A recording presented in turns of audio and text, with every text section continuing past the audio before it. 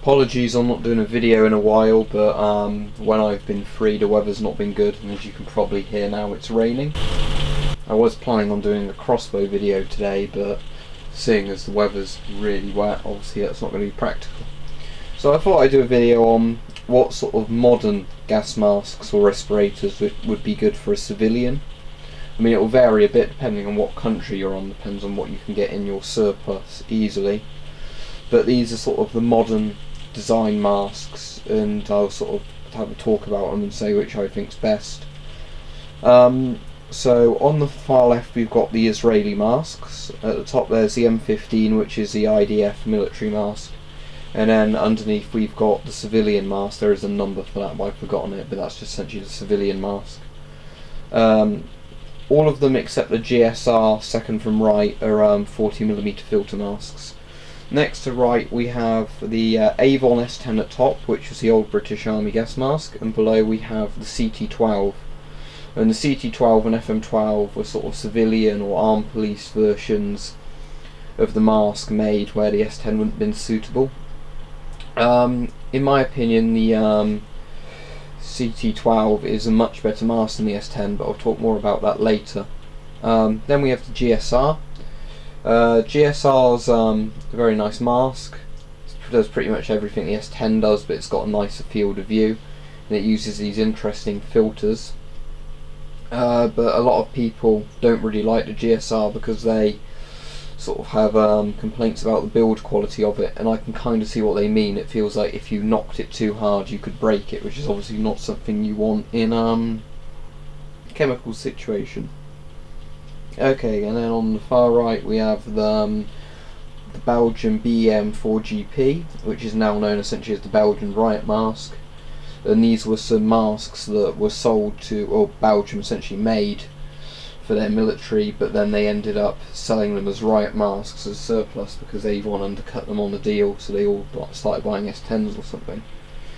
So in my personal opinion, I think a military mask would be better than a civilian mask for civilians' use in an NBC scenario, simply because most military masks offer better fields of view and more comfortable for wearing for longer, and the rubber's normally slightly thicker. So I've ruled out the Israeli civilian mask, but it's certainly not a bad mask. You can see the Israeli M15 mask above it has triangular lenses, which are actually offer much better fields of view, especially when they're that size. With the Avon masks, I find the CT12 personally I like better. The field of view is better. Main thing I like is it's more comfortable with that different mould shape on it, although they're both the same size. The thing I really like about the CT12 is that it's got elastic straps rather than rubber straps, so it's easier to adjust them and they're more comfortable.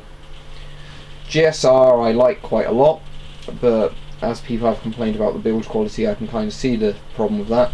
My main issue of the GSR is these bayonet type filters it uses, because they're not going to be easy to get a lot on the civilian market. I have a spare unopened pack which I'm keeping sealed in case of an emergency, but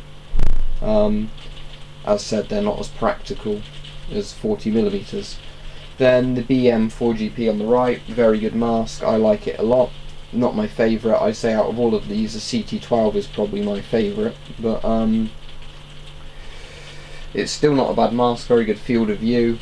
What's interesting on that is you can twist the filter intake to the left, to the right or below, so you can get it to work with pretty much whatever you're wearing.